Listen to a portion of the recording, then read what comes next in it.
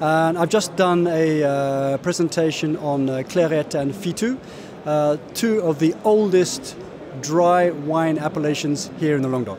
These are two appellations, particularly Clairette, which are not particularly well known. Fitou is more well known in certain markets, but compared to other appellations in the Languedoc, like for example the Minervois, the Corbière, which are more well known, it's quite nice to give a little bit of, shall we say, oxygen to a couple of appellations which are less well known.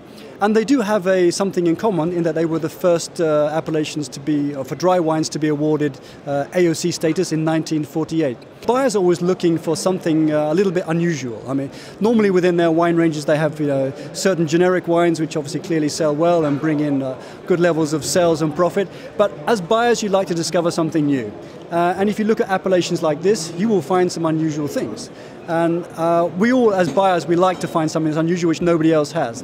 And if you look at appellations like this, you would certainly find those things. And if I take Fitou as an example, I mean, my own experiences in the UK market where Fitou is widely available. But the Fitou widely available tends to be sold in supermarket, and it's pretty much the same wine whichever shop you go into. And yet, you come to something like this, you suddenly realize that Fitou is an appellation that can produce some really, really high quality wine. Yet, you don't see it that often. So it's a wine that I really think deserves to have more shelf space and definitely be more well known.